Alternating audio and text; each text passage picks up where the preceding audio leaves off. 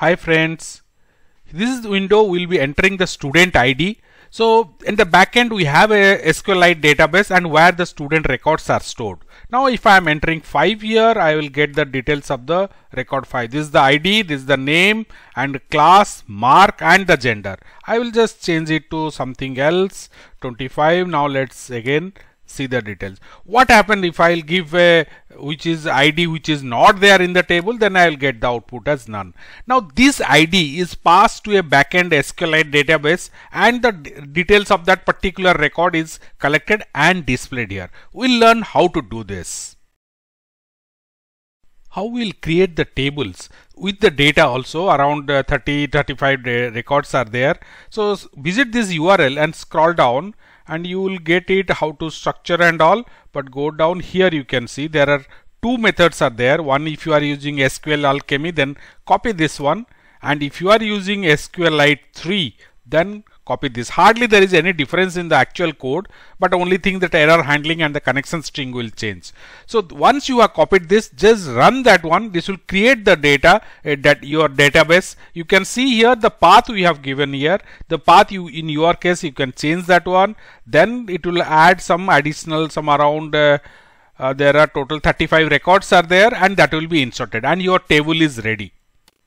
Let's understand the layout first. So at the beginning we are importing, you are using SQLAlchemy, so and the error handling, both these two we are connecting. Now in the third line you see the path where my database is there. In your case, if you are created in another location, just point to that. And in the fourth line we are just connecting it and creating this my connection. If you are using SQLite 3 as a connection, then here the same code you can just replace it. Was this up to this point? You can see here I am just importing and creating it my connection. So here it is the same thing. This particular my connection will be using it below in our script. So below that is the Tkinter window. Now the geometry and one label we have placed here, that font is 20, and you are saying what the student ID. You are just telling that you enter the student ID. Then one entry box T1. This is a text box. Here we are asking enter the ID of the student. Now whatever the ID of the student user has entered, that ID particularly will use it further. Now a button is there. This button, this is font is 22. We are using just background, and here the button click event will add. That we'll see how to add this. Then was this string variable. This my str is a Tkinter string variable which is connected to the next label. So this label here we are connecting this text variable to str, means this particular label, whenever I am changing this string variable, the data will be reflected in the L2. This is L2 is where our output will be displayed, or if it is suppose not there, then none. So what we are doing is we are connected to a string variable, and this string variable data will change it, so to reflect the outputs. Now initially we are just setting it the string variable to a string output, so it will display the output. Now here this is the last one, the function which will do our main job.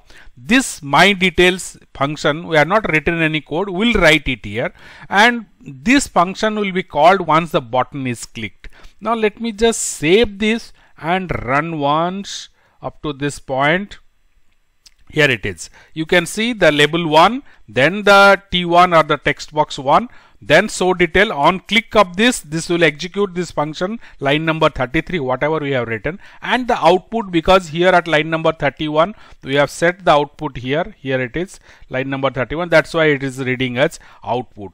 Now we'll connect or we'll develop the code here. Whatever the ID is entered here, that ID will pass to the function and change this output based on the output returned from the SQLite database. That will be placing it here. If you have any doubt till this point about how this layout and all has worked, just leave it in the comment section. We'll explain it again.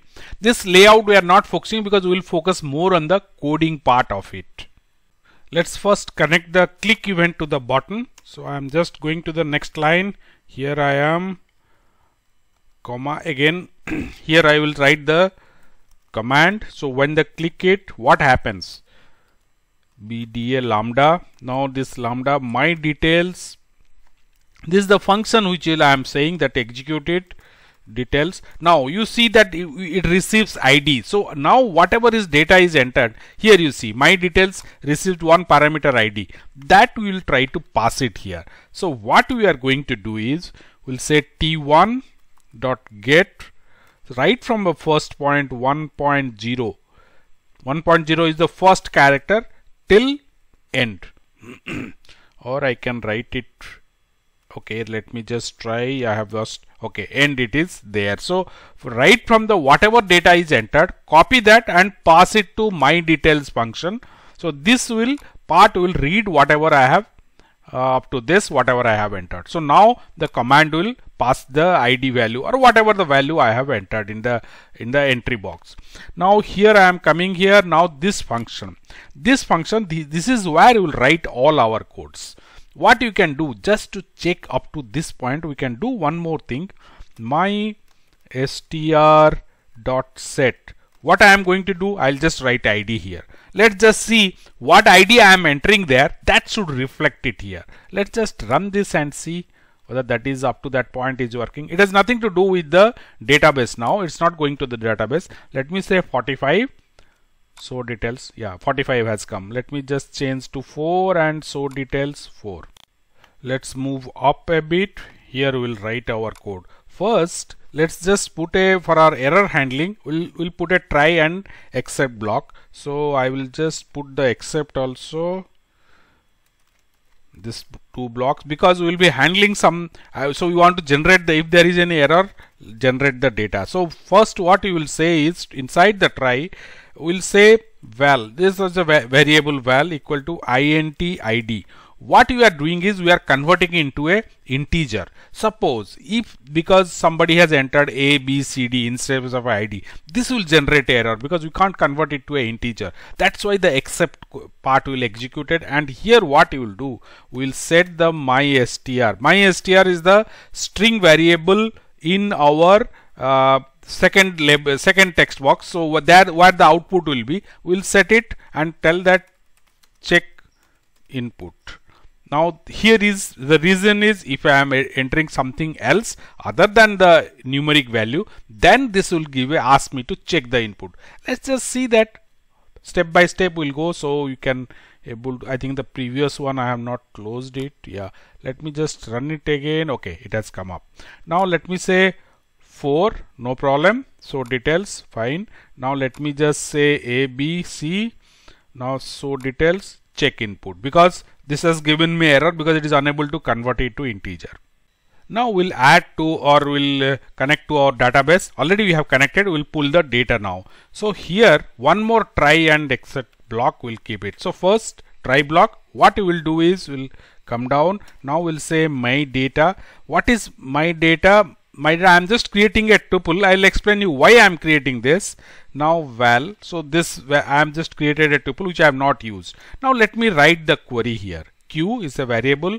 Now what I am saying is select star, means all the columns from my table, from student. Student is my table name where I have around 30-35 records are there. Where now ID equal to, I am using a placeholder.